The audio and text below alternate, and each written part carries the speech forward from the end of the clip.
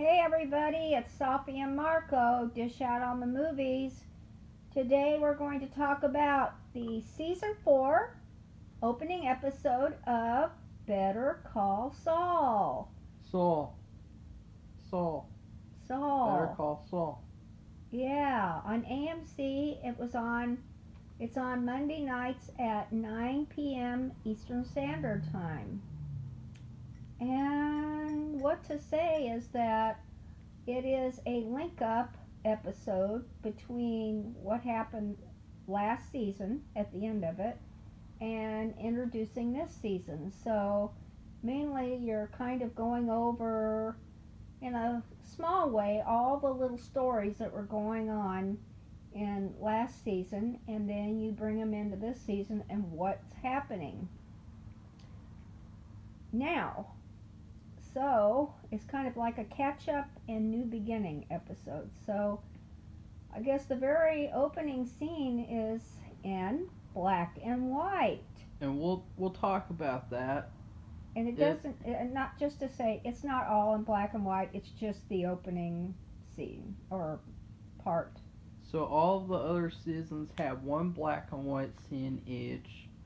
The first season, it was him working at the Cinnabon and thinking there was going to be a hitman that comes in to kill him, but then it turns out he's just saying hi to his daughter or whoever the person was. I can't remember. And then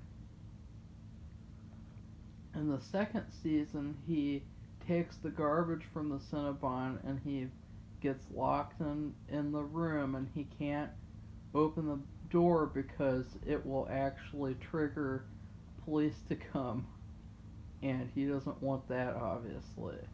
And then in season 3, he witnessed a thief trying to get away. He pointed to the thief so he wouldn't get in trouble. And then he had a fall after after he had an outburst. I mean, a fall or an outburst. Yeah.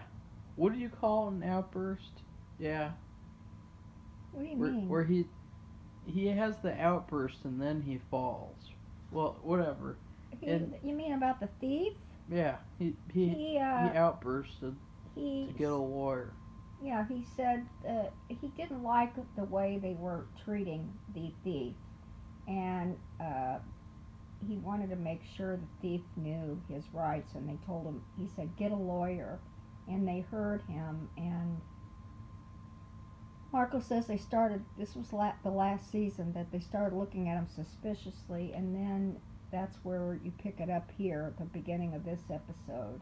And in this episode, it turns out that he had a second fall because this first fall happened in the middle of the mall, and then this one happened in the Cinnabon that he works at. So that's a new piece of information. It's very, they're trying to show that his character is at a bad place. And so he's at the hospital, and basically it's just him checking out and getting a taxi home. Yeah, there's things that it's not just easy for him to check out. They want to see his driver's license. They want to know his social security number. It's pretty suspenseful. Well, it is, and it's so simple. And I wondered too, because he's going to have to pay his bill, and he had to go to the ER, and they gave him tests. So I don't know. I knew you'd have to have he has to have some kind of ID. But what was it that didn't? The driver's license didn't work. No, the social security number didn't work because she typed in an O instead of a 0. Yeah. And he thought that it was because it was fake that it didn't work, and he was like, ugh. And yeah, he was he's sweating really bullets. hiding. He's hiding his emotions. I mean, you can tell that he's stressed, but he's hiding as good as he can so that he can get out of there. And then there's the taxi scene, which is even creepier, where this guy just stares at him. He doesn't say anything to him, and he says he wants to go to Cottonwood Mall. That's where he's working at the or to the mall. Yeah, I said he was going home to the mall. And Well, isn't he living at the mall? Mm-mm. Okay. Guess I got mixed up with there wasn't uh, some article. We saw his house in season 1 Oh, okay. when he had the Saul tapes in his closet and he would watch them. Oh, okay. That's was that a long time ago? Not to me, because the seasons are so short that it doesn't feel like a long time. And it's actually not a long time, because if you look at the time span of the first 3 seasons, they only go for a year. That all lasts in 1 year. And then in the third season it starts a new year, and this season it's a new year. So the season is not only slow, but it has short seasons. So what did you think about the opening black and white scene? Well, I thought it was pretty good.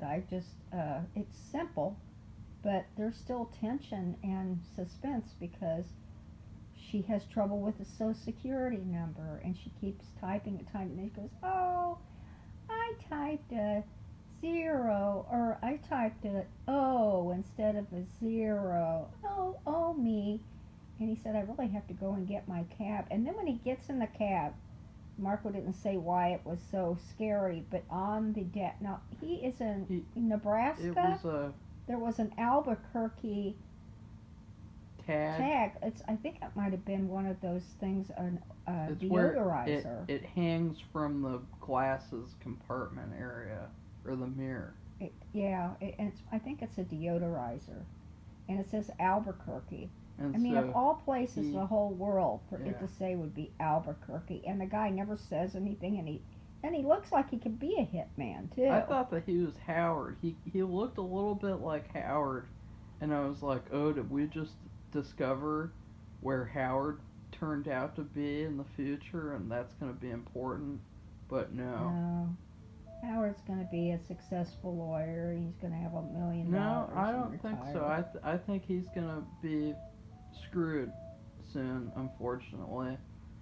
I also have to say the interviewers asked about these black and white scenes, and we're going to get a lot more of them, and we're also going to get maybe a full season of them, is what I took from the interview. What would you think about the show stopping in the past and then having a season take place in the future where everything kind of concludes? I don't know. It'll be really depressing because Mike isn't there, Nacho might not be there, but it'll hopefully end happily. I think that they could end things really depressing in the past, and then they could have a happy ending in the future. Because his character really does deserve a happy ending. He's not like the bad guy in Vertigo who gets away and then never gets caught. Well, he didn't murder anybody, right? He kind of he was complicit in a lot of criminal activity, Of like course. with that Walter guy. He killed a shit ton of people, and he was working for Walter. So, anyways, the rest of the episode. The rest of this episode's in color, okay? Yeah, it's the past. And we go to each person actually in the series and pick up, like, show what happened to them last season a little bit, and then we start with them in this season. That would be who? That would be Nacho. We start off with the ashes fall into his house. The ashes from the fire that Chuck killed himself with. Spoiler alert, but we're doing. But that's this from for last season season. 4. So. Yeah. Some people thought he might be still alive in a capacity. I didn't think so, but the ashes go to Jimmy's house, and It's kind of like an artsy thing. yeah, Just like a few here and there, not a whole shower. And he doesn't live next door or anywhere close. It's just like an artistic thing where you know what's going to happen next. He's going to find out about his brother. Yeah. And that's basically that's how we pick up Jimmy finding out, and everything that happens. He goes and he won't. Gross. He won't. Howard is the one who actually notifies him, and he won't talk to him right away, and because he's like, why is he calling me? And he won't even answer his phone. And finally, Howard calls Kim because Kim and Saul are living together, and he tells him that he's got to talk to Jimmy because it's about Chuck, and then that's when he goes over and sees what happens to Chuck. And that was a cool shot because I believe this is if you recall from season 1, where Chuck starts to take walks outside and he starts to sit on this bench outside. I think that was the bench that Jimmy was sitting on, is the one where Chuck sat on when he would take the walks outside, and I think they sat together once in season 1 on that bench. So that was very cool. It was very good directing in that part. And then we had the funeral. Well, that's near the end. We had Mike quitting his job as a garage attendant, and then he starts his work as a security consultant for Madrigal. And it's this whole sequence is really hilarious. And it's long. It's probably longer. I'd say that sequence and the sequence with the funeral and afterwards are probably the two longest sequences of events in the whole show. I think the longest sequence, which I'll talk about later, is when Jimmy is mourning his brother. But anyways, first off, he goes inside with this attendance badge. I think he finds it on the ground, or it was sent to him in the letter. I can't remember. I'll have to watch it again. This is Mike. We're talking about Mike. Yeah, he goes inside Madrigal. He's not even an official employee there, and he looks around the place to see all of the problems. I thought he was just doing like personal detective work. Yeah, that's what I thought. He was looking for something. And I was amazed. He had this badge and he was walking around. Didn't even look like him. It looked like this bald-headed guy with glasses. Well, I just thought nobody questioned it. And I'll just say one funny thing is he was in the kitchen area where employees like get their lunches, and they have a microwave and a coffee maker, and there was a birthday cake there, and there's these two guys, and they obviously worked there, and they were talking about Muhammad Ali and Bruce Lee if they got into a fight. And let's just settle that fight right here. So Ali would kill Bruce Lee, and here's the reason why, is because of the Phantom Punch. And the Phantom Punch, I believe it's called a Phantom Punch, it was this one fight where he punched this guy and knocked him out, and nobody ever saw the punch. It was like a phantom did it. And so if he did that to Bruce Lee, he'd be dead. But Micah actually gives his opinion on that, and he doesn't he get himself some coffee or a drink or something, and you're talking about he's at a company in an employee kitchen where people should recognize him, and they wouldn't recognize him. He's never been there, and nobody says a word. And then he starts to walk out, and they're looking at this cake, and they say, "Hey, don't you want to?" And he thought, "Uh-oh, I've been caught." Sign the birthday card. Sign the birthday card for so and so, and you better do that. And I believe? And he was like, "Oh my God, this is unbelievable too." And he goes and sign, and what does he do? Does he put the name that's on the card he's wearing around his neck? I didn't even know. No, he didn't put any name. He just said happy birthday. Oh, I thought he put a name. I don't. I'll have to watch it again. I don't. I was just trying to enjoy what was going on, and then we had in my opinion, the funniest part, which is him riding around in a car, and he's just telling people what to do, and he's like, "Hey, why aren't you doing this?" And that personally, I thought that was hilarious. It reminded me a little bit of a Paul Blart Mall Cop or something like that, which that movie wasn't funny at all.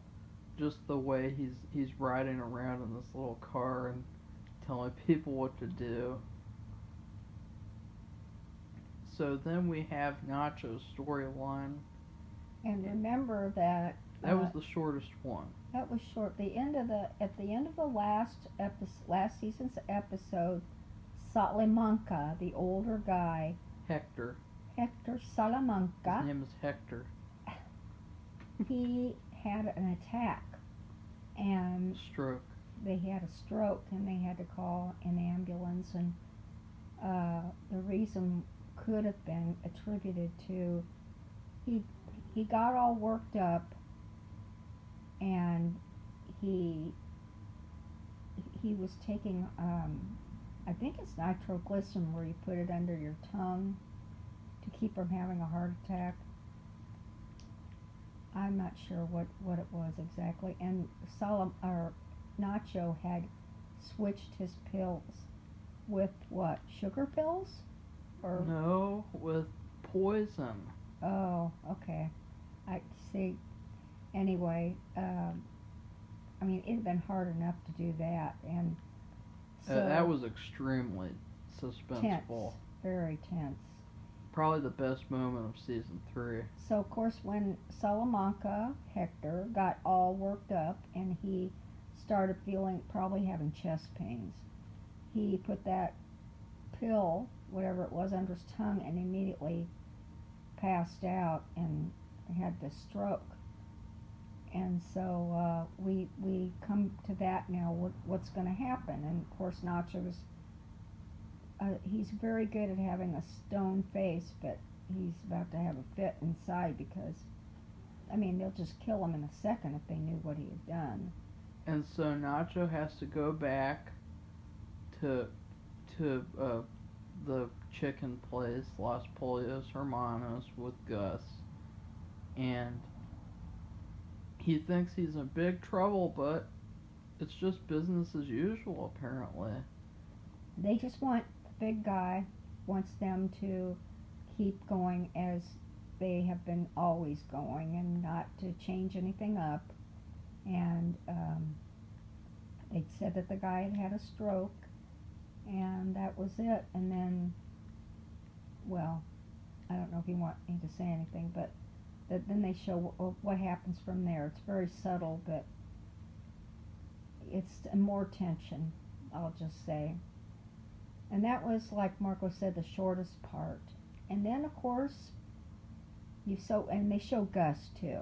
And Gus has been looking at Nacho suspiciously. Not very much with Gus. No. Not very. He does say. Yeah, it says a couple lines. This is interesting. He says, spoiler alert. He says there will be a war because people will try to take out the Salamancas because the leader's in the hospital. Right. It's almost like a mafia thing, actually. And so like we might get a new villain.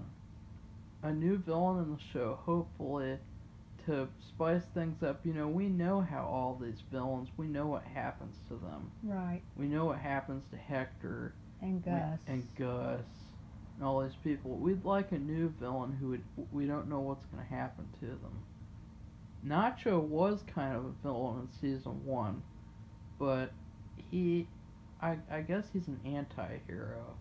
I thought he was a real villain in season 1, didn't you? Yeah, I did. Well, he acted like it. And he acted like a tough guy, and he could shoot you down in a second without batting an eye. Yeah. But the thing is, the reason why he did this with Hector switching his medication was because Hector asked Nacho to make his father participate in this drug selling operation, and he did not want his father to have to be a part of it. And he was actually almost putting the pressure on him, like threatening him, you better have him do that, or something bad's going to happen to him, or both of them. And Nacho did not want his father to have anything to do with it, and he said his father wouldn't have anything to do with it. And so and he just felt like he had to do this. Also, we have the last storyline to close. We have the funeral, and we have Howard saying something, admitting something, and you want to. We'll spoil it now. This is for everybody who's watched the episode. But before we spoil it, what grading do we give it? Well, you give it an. I'll give it an A. Nah. I give it a B plus because there was a scene with Jimmy, and he was mourning, and he just kind of sat there staring, and not that it wasn't necessary, but it just kind of felt like the episode was going slow because there's all these commercials, and it seems like he's just sitting there staring. Move on. So I would give it a B plus because it had that slow part, and a lot of these storylines, like, we don't know what's going to happen, so I don't think it's an outstanding episode is why I give it a B plus. It's a setup episode. Well, I gave it an A. It is a setup episode, but they had enough suspense, and just with little things. It didn't have to be big. That's what's really brilliant about it.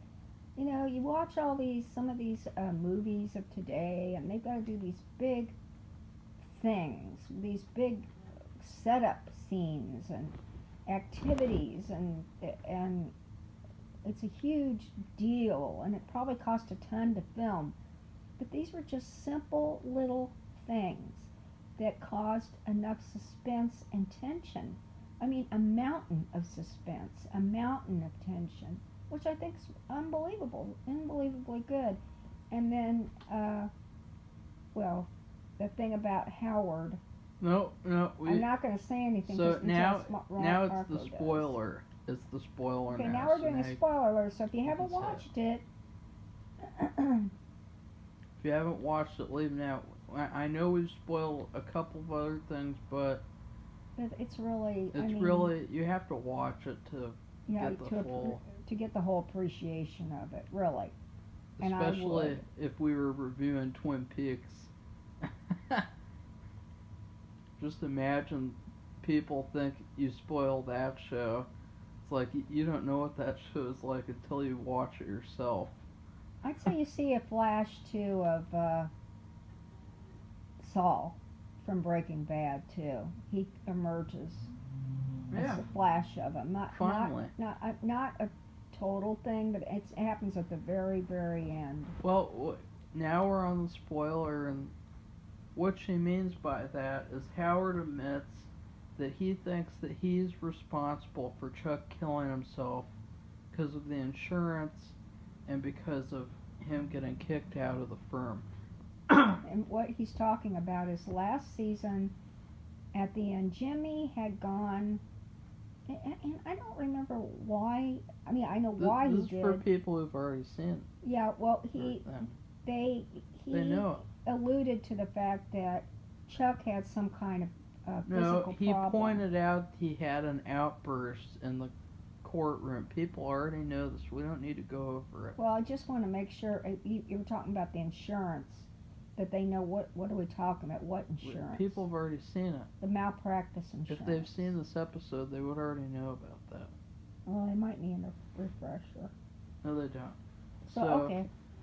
Then Jimmy just says, "Oh, that's your cross to bear," And then he walks off and he's whistling and feeding the fish. They have some goldfish. making coffee. Want a coffee, anybody? And Kim's sitting there. You remember she had a terrible car wreck, so she's got her arm in a sling and she's got bruises all over her face. She's a mess. And they've all just come Howard's from the funeral. crying. Howard's crying. For once, that's the only. This is the only time he's ever like shown any emotion besides anger, frustration, and just normal. Pompous assness. And so now he's like, "Ugh," and Jimmy's just like, I don't care, and because we didn't know what was the deal with him. The full episode, we didn't know if he was sad or if he was mad.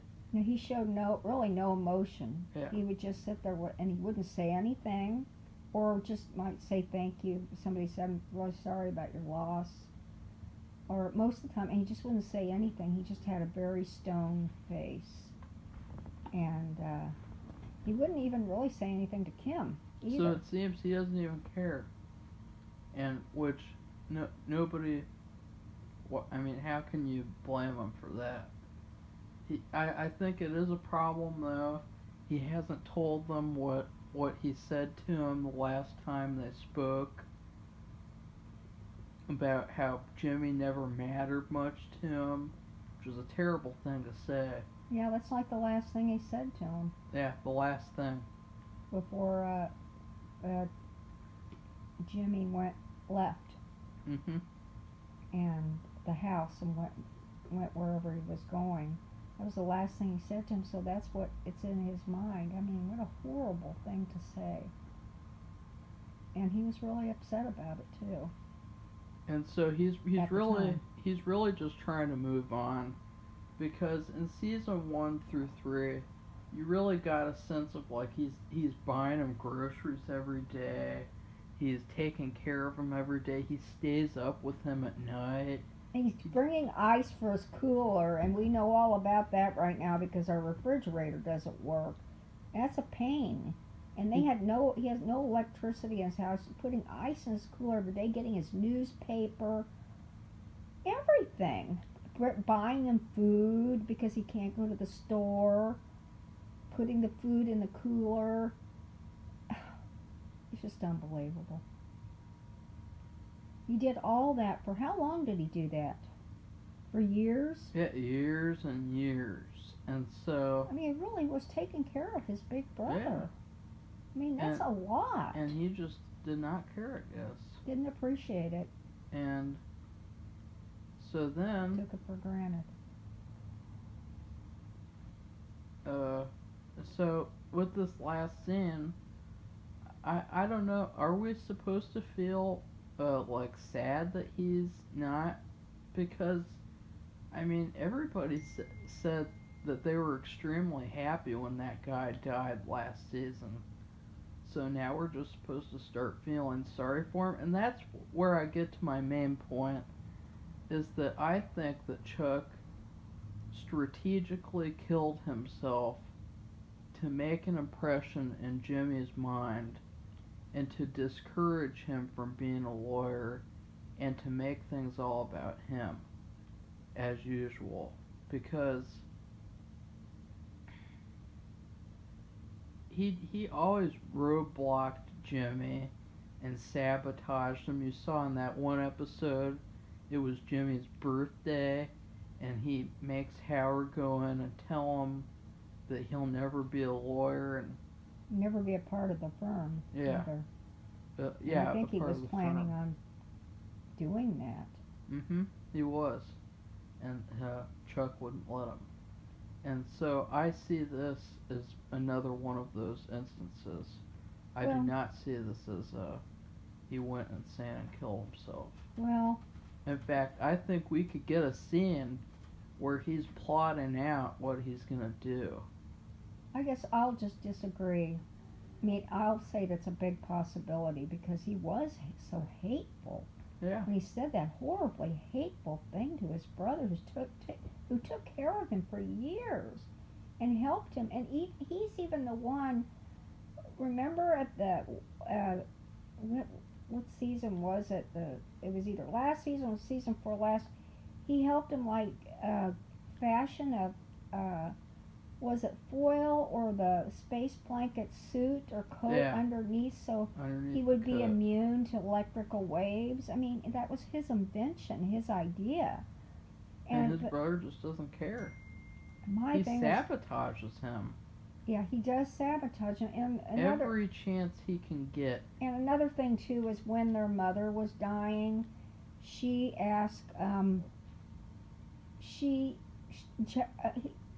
Jimmy had gone to get something to eat, and they'd been there for hours and hours, and the mother was, I think she was unconscious, and she woke up, she asked for Jimmy, and that just drove Chuck crazy, and then she passed away.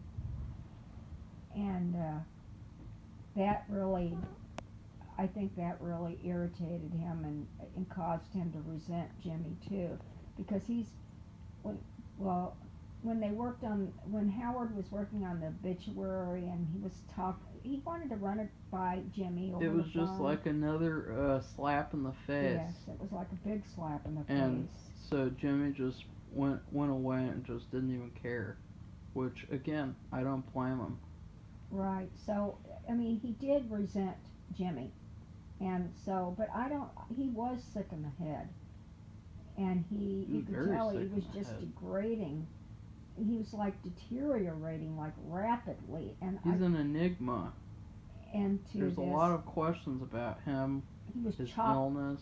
Well, he's chopping at all the walls, and then they say, Jimmy said, "Did you see the backyard?" This is after the fire, and they've gone there because Howard called them, and he said all the appliances are out there: the dishwasher, the stereo. And they said that the fire department didn't put those there, he did. And so, I mean, he really went into this big episode. I don't know what you want to call it. And so I think he really was sick. No, I think that it was a plot. It was clearly a plot to destroy him. It was not anything to do with him being ill. It was. It had to have partly been because you saw what he was doing. But all of his actions had to do with his mental illness, not just this suicide plot. Well, okay, so all in all, I think the episode was good. It's over 30 minutes now that we've this review, so I think we should end it. It was really good. We're looking forward to next week, obviously. Usually they show a little snippet. No, they did. Next week. They did that. They would refuse to show it to us unless we watched that stupid news show that came on afterwards. Neither Marco nor I was interested in watching that show. Sorry. I'm not going to watch a show I don't want to watch just to see wasn't new stuff. Interested. We'd rather watch MRE videos than that, or MSNBC. But anyway. No, we wouldn't watch that. I would. At all. But anyway, neither one of us was interested in watching that next show. So hopefully, when you stream, it's online. It's available. It's on YouTube. Right now. It's available on AMC too to watch, and maybe it's on YouTube. Maybe also they'll show scenes from next week on it. I hope, because that would be nice. So anyway, I hope it's on YouTube. You can go to AMC's channel Oh. and see all the scenes as well. They have a sneak peek. And so what I did is I just waited 10 minutes or 20 minutes after the show had aired, and it was all on YouTube. I mean, come on.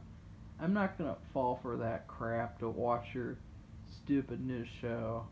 Well, no offense to AMC or no, to the actors doing the news show. I do. For me, no I offense, do sorry. give offense because they're trying to force us to watch the show so that we can see stuff that we want to see, and I don't think that's right at all. I think it's terrible. Okay, well, so I hope you enjoyed this. Please subscribe to our channel because It would be nice to get a few more subscribers. We've had like 8 since like February or January, and we'd like to get more than 8.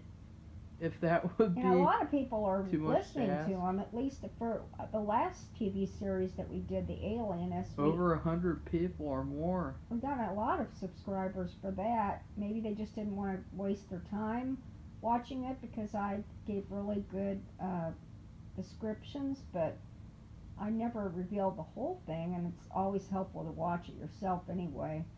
But anyway, please subscribe, and we'll be back next week, and plus all the normal things that we do, and watch for our new book review what would you call it, event, where Marco and I are going to review books and post the reviews online. Not all the time, though. No, it'll be every so. It takes a long time to do what we Every always so do, often. and to read a book.